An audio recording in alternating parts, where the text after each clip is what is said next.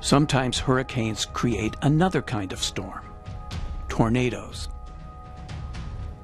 These dark funnels of violent winds have been called the hurricane's little sister.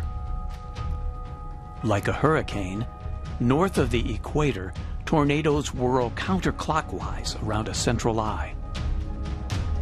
But the tornado's winds, which squeeze down into a compact tube or vortex, tend to be even more violent than a hurricane's. Tornadoes develop in very unsettled air created when sharply divided cold and warm air masses meet. While tornadoes occur over much of the world, including Europe and Asia, the area most famous for them is Tornado Alley in the south-central United States. Here in spring, cold, dry air rushing south meets steamy hot air heading north from the Gulf of Mexico. Sometimes even a third air mass from the hot, dry deserts of the Southwest joins the party too.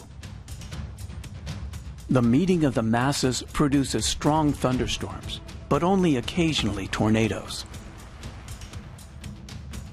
Tornado formation is not entirely understood, and each tornado has its own special details. But in general, tornado weather sets up if fast-moving cold, dry air from the north rises up and over fast-moving warm air from the south.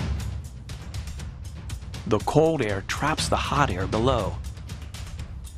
Between the two air masses moving quickly in opposite directions, a vortex might form.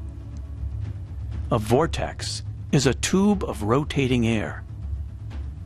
The vortex is horizontal and usually stays that way. However, sometimes a probe of hot air from below punches through the vortex. This can upend part of the vortex, which might then stand upright and, under the right conditions, move downward. If it gets close to the ground, we call this vertical vortex a tornado. Tornadoes come in all shapes and sizes. Some are weak, some are violent. Most tornadoes last only a few minutes, but they have been known to last for hours.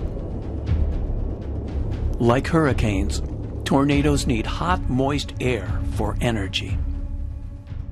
Inside a vortex is an area of extreme low pressure.